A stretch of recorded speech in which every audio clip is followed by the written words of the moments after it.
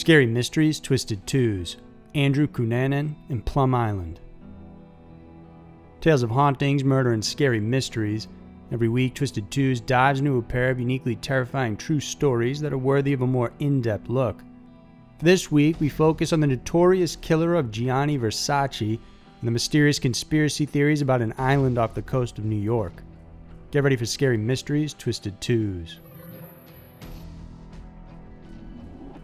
Number 1. Andrew Cunanan.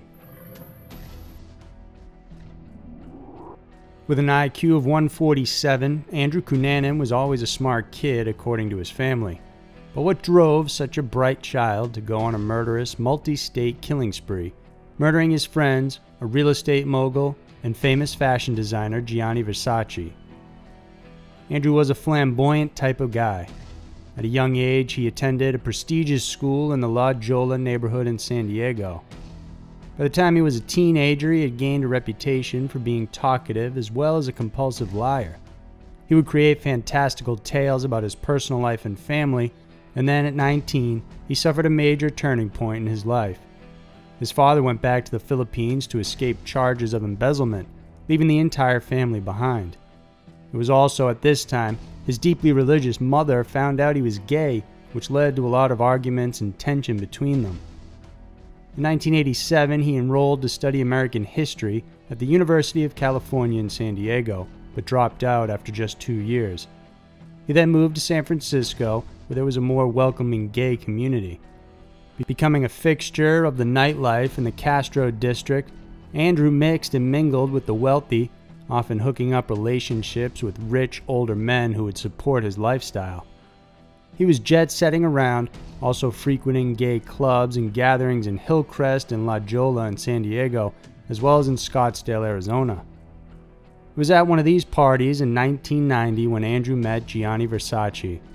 They exchanged words briefly, and since then, Cunanan liked to tell the story of how he had become friends with the fashion mogul. In 1996, Andrew's wealthy boyfriend and patron, Norman Blanchford, broke up with him. Norman couldn't stand his extravagance and his lies any longer, and this sent Andrew into a downward spiral. He maxed out his credit cards and began going back to his old business of dealing drugs, while also using them himself frequently. Jeffrey Trail, who first met Andrew in 1992, was in the military and at the time was still uncomfortable with his sexuality and admired Andrew's comfort in his. The two became good friends, but at some point, Jeffrey became tired of Andrew's lies and antics and slowly withdrew. In 1996, Trail left San Diego and moved to Minneapolis, and it was here that he met Andrew's ex-boyfriend David Madsen, who also lived in the city. Andrew saw it as an opportunity to reconnect with an ex-lover and his friend, and oddly began making it a habit of showing up at their houses unannounced. On April 27, 1997, Andrew invited Jeffrey over to David's house, the later of which was out of town. The two got into an argument, and that's when Andrew savagely beat him with a claw hammer before hiding his body in a rolled-up rug. 6 days after that, police found David's body on the east shore of Rush Lake. He had died from a gunshot wound to the head and back. Andrew had snapped, and he then drove to Chicago and killed 72-year-old real estate mogul Lee Miglin. It's unclear whether the two were acquainted prior to the murder, but many believe that they were. Miglin was found inside his garage. His hands and feet were bound in duct tape, including his face, save for holes through his nose. Andrew had stabbed him more than 20 times, then cut his throat using a hacksaw.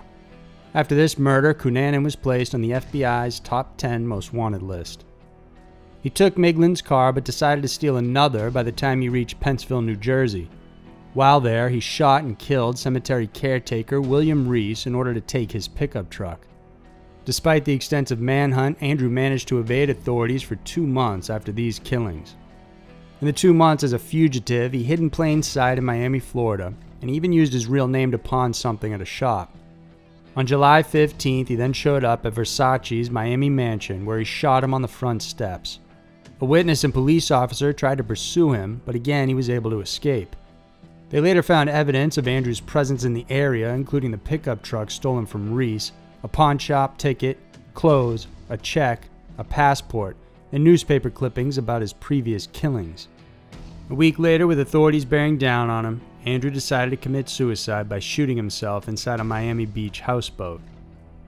Andrew never expressed any clear reason for his actions. Many speculate he was upset because he believed he was HIV positive, but during the autopsy, it was discovered that he was negative. Others believe he most likely must have had an undiagnosed mental illness. There was no suicide note and little personal belongings found in the boathouse. The only thing police discovered were multiple tubes of hydrocortisone cream and a collection of fiction novels by C.S. Lewis. Number 2. Plum Island. When a strange-looking animal corpse washed ashore in Montauk, New York in 1998, many speculated it had come from the nearby Plum Island. Known for building number 257, the island has been shrouded in multiple conspiracy theories over the years. It's widely believed that strange things are happening on Plum Island. Everything from genetically altering animals, creating biological weapons, and of course other government secrets. Measuring just 3 miles long and 1 mile wide, the island seems like a tiny speck off the tip of Long Island in New York. It belonged to several different families over the years, and in 1899 it was purchased by the United States government because it was strategically placed at the entrance of the Long Island Sound, a key path for New York's most important harbors. Later on, Fort Terry was built there initially as a sentry post before evolving into an anti-submarine post during World War II. Afterwards, it was taken over by the Army Chemical Corps before eventually landing in the hands of the Department of Agriculture, who created the Plum Island Animal Disease Center, which is otherwise known to conspiracy theorists as Building 257.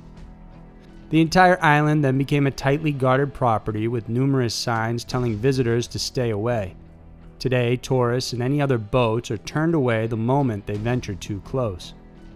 So what's inside Building number 257? This was supposed to be the main lab where various animal-borne diseases were studied.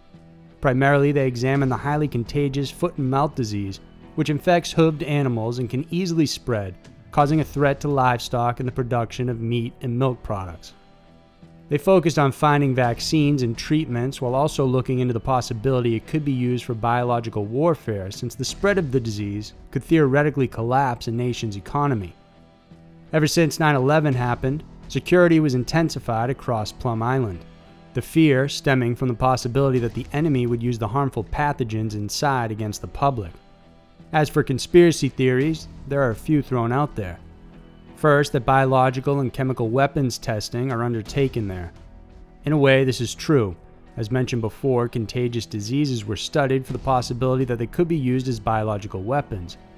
After the Geneva Protocol, this study reportedly came to a halt, but many still believe remnants of dangerous diseases and chemicals are still harbored there. Second, remember the Montauk Monster.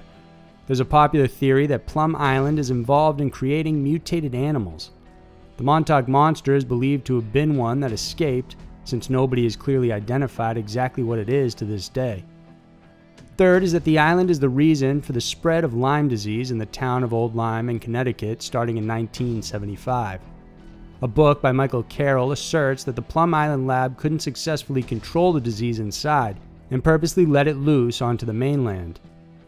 Although there's some proof Plum Island did study Lyme disease at some point, it's still up in the air whether they caused the spread of it or not. Finally, perhaps one of the most controversial theories is that over 2,000 Nazi scientists were recruited and stationed there for a top-secret project. While it's true America and much of their allies hired Nazi scientists after World War II in a program called Project Paperclip, there's no direct proof Nazi scientists were stationed at the island, but of course it could be a possibility. It's said that the scientists were hired for testing and creating biological weapons, some of which were tested on mass livestock right there on Plum Island. Despite the fact that since 2008 the lab facility there has been transferred to a more secure location in Kansas and that the island has since been sold off, many still believe that the location and all of its mysterious happenings are critical. There's still debate on whether Plum Island will be preserved or eventually sold off to private real estate developers, and we'll just have to wait to see if that happens. So there were two of the most murderous and strange stories around. The world can be a crazy place, and Twisted Twos is sure to show you why. If you enjoyed this video, then please remember to subscribe and check out some of our other videos we know you'll enjoy. Thanks for watching, and we'll see you soon.